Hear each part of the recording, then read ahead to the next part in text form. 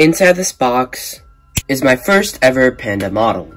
This is a CSA Czech Airlines Tupolev Tu-134A. Let's get started. Taking a look at the outside of the box, we have what I presume to be either a picture of an actual Tupolev Tu-134 or art of the aircraft, and then we have the words Tu-134 to indicate the type of aircraft. Then we have the words 1 to 400 scale to indicate the scale. And on the side of the box, we have this gray color, as well as the Tupolev logo, and this sticker, which I believe is signature to Panda models. This sticker tells you the type of aircraft, the scale, the airline, and the registration of the aircraft, which is, in this case, Oscar Kilo Hotel Foxtrot Lima. Then we have the clip art of the aircraft and the serial number. On the side, the art of the Tupolev Tu-134 warps around on both sides, and on the tops and bottom of the box, you have the same Tupolev logo and sticker.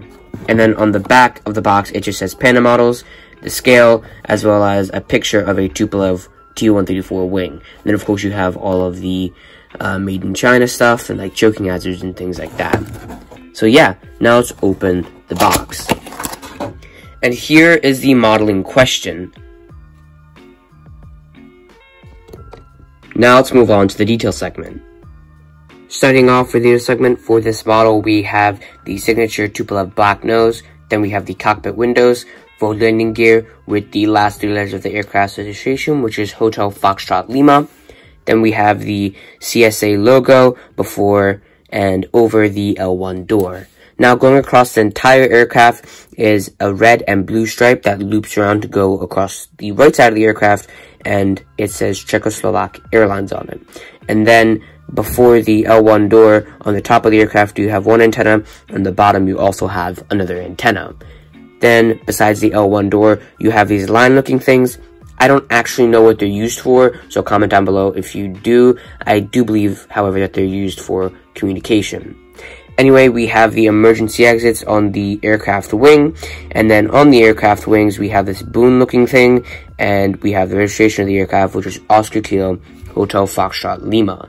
And then, moving on towards the back of the aircraft, on the engines, we have the Czechoslovak flag, as well as the registration of the aircraft. Then we have the classic CSA 1970s era tail, with the red, blue, red coloration. And then the tips of the wings are actually colored red.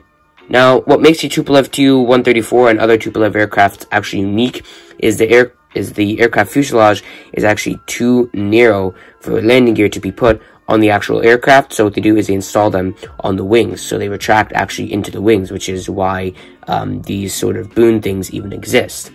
And then on the bottom of the aircraft, we have the registration once again, which is Oscar Kilo Hotel Foxtrot Lima.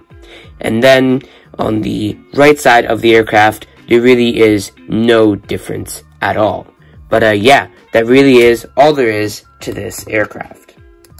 Originally, I was actually skeptical to get this model because I didn't know about what kind of quality Panda models had and what their boxes looked like or how their models were. But now that I actually have gotten my hands on one, I can sufficiently say that Panda Models is probably one of the best model companies to get retro models or just even normal models from. Yes, while the molds may not look appetizing to people in the pictures, they're actually really good looking up close. So, if you can get a Panda model, I would suggest that you do. With that being said, that does conclude this video. If you guys liked the video, please like, subscribe, and turn on the notification bell so you see my videos, and comment down below if you have any Panda models in your collection and whether or not you like them. Once again, thank you for watching this video, and I'll see you guys in the next one. As always, goodbye.